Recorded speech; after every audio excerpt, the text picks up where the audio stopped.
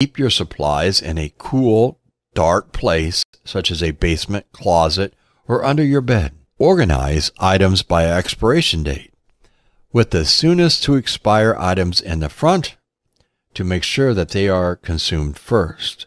Label each container with its contents and expiration date for easy reference. Emergency food and water is a critical aspect of preparedness that should not be overlooked. By assessing your needs, choosing long-lasting food items, and properly storing and organizing your supplies, you can assure that you and your family are better equipped to face an unexpected emergency.